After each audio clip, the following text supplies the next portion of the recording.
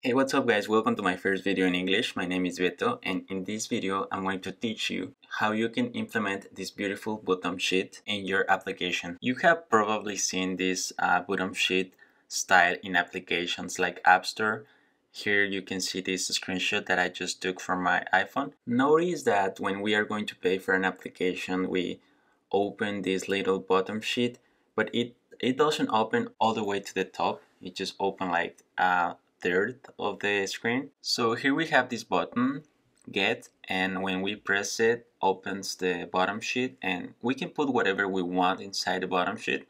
I have this button that when you press it, it sends you an alert that says thanks for your purchase, and basically that's it. Let's begin. Let's start by opening our terminal.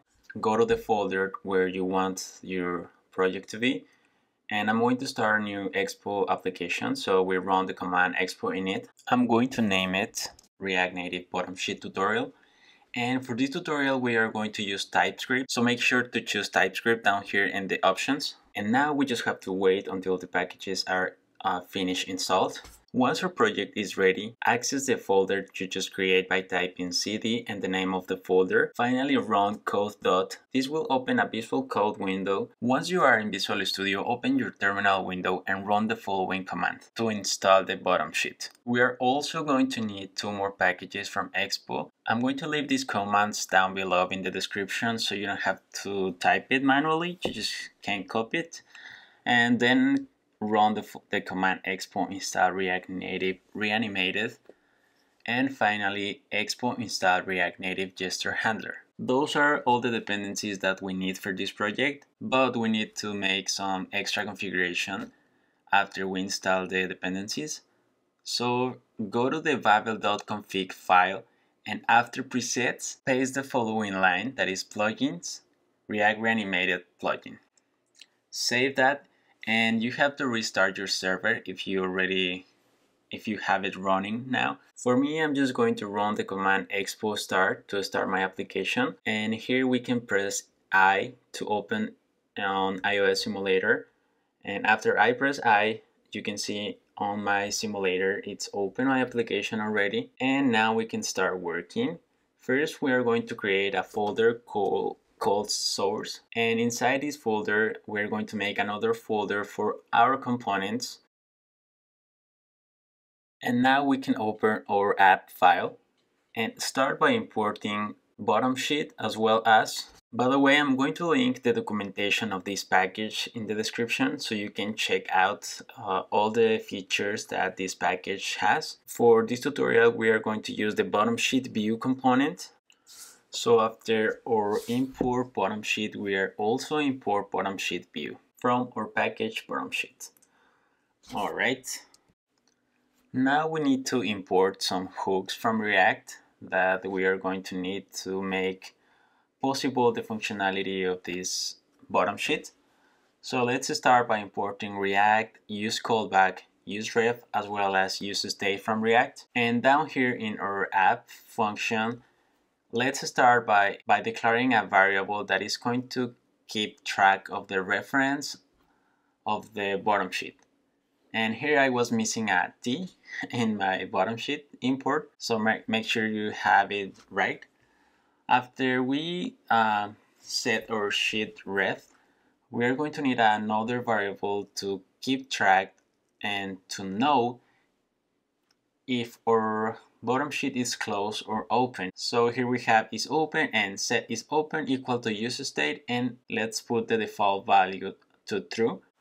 Now another cool thing about this bottom sheet is that it allows us to specify an array of values or percentage that it's gonna tell the bottom sheet what part or how much of the screen do we want to take when we open the bottom sheet. So we can say 0, 50, and 100%. That means that the snap points or our bottom sheet, it can be drag and drop from 0 to 60 to 100%, for example. But in this example, we just want the bottom sheet to take 40%, no more, no less. So we can put the snap point to 40%.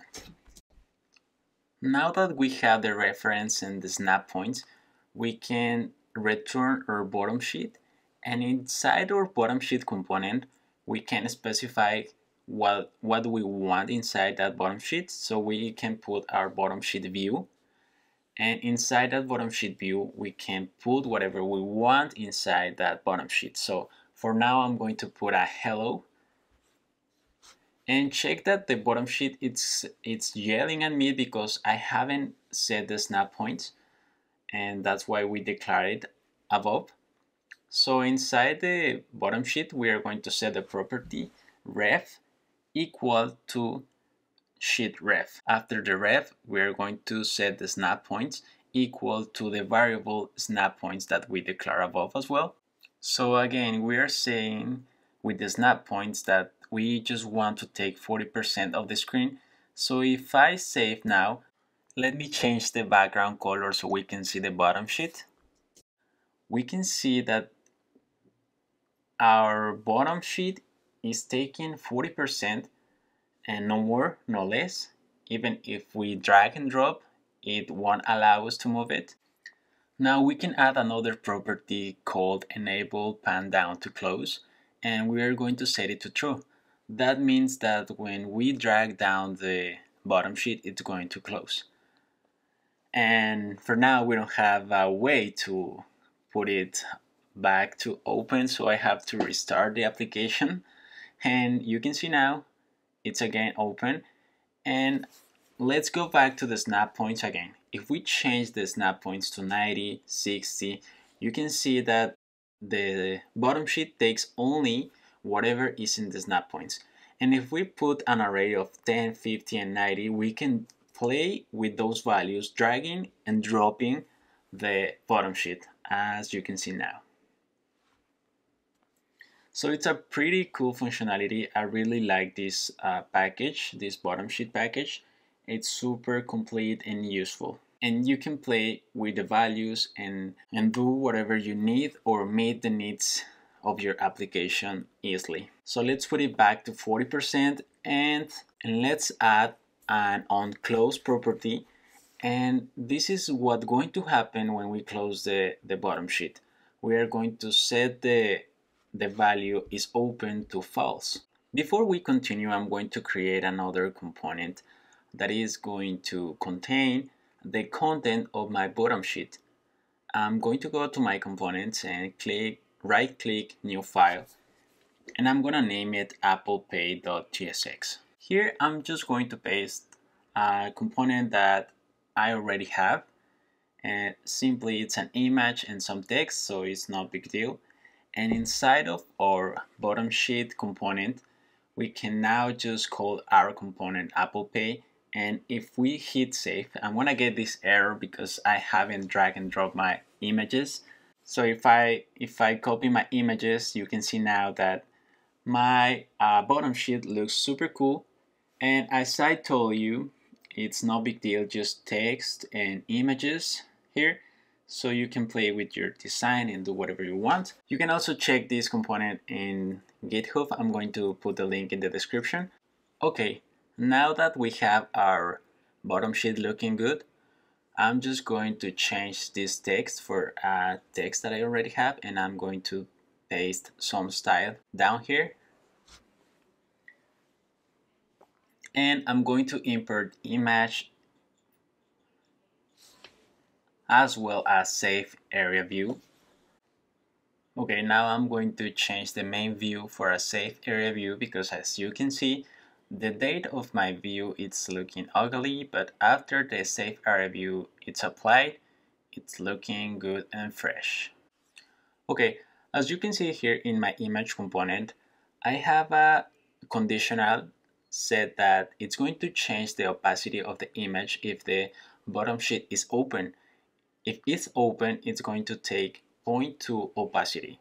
And if it's closed, it's going to take 1 of opacity, which means it's going to look the same or normal. And if I close the bottom sheet, you can see that it's working. The style is changing. Now we need a button to be able to open the bottom sheet again. So I'm going to paste this touchable opacity and I'm going to import it up here, touchable opacity from React Native. And here we just need to create a function that it's going to handle the snap press. So here we're going to declare a function called handle snap press, and it's going to use a use callback hook from React, which basically is going to return us the memorized value of our snap point. You don't have to use a callback if you don't want, but it's good practice to have it. So this function is going to take the index which we want to put our bottom sheet. In this case, it's going to be the index 0, that is 40%. So we access to the sheet ref.current and access to the property snap to index. And here we just need to put the index which we want to move or set our bottom sheet.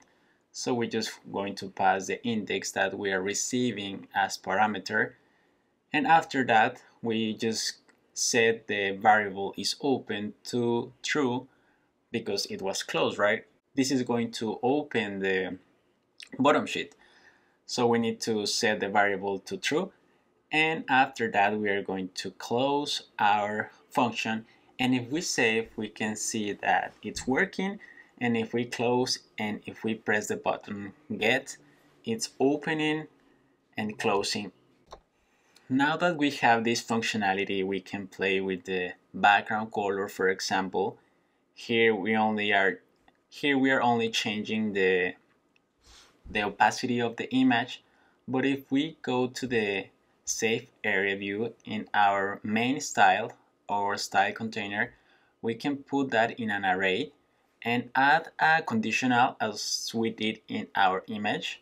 And we are going to set the background color, if it is open, if the bottom sheet is open, to black, for example, and if it is closed, we are going to set it back to white, so it's going to be FFF. And if I hit save now, we can try that, and you can see that the background is changing when the bottom sheet is open. You can play with these values with the opacity of the color. I'm going to put like 80 or 90. As you can see, it's looking better.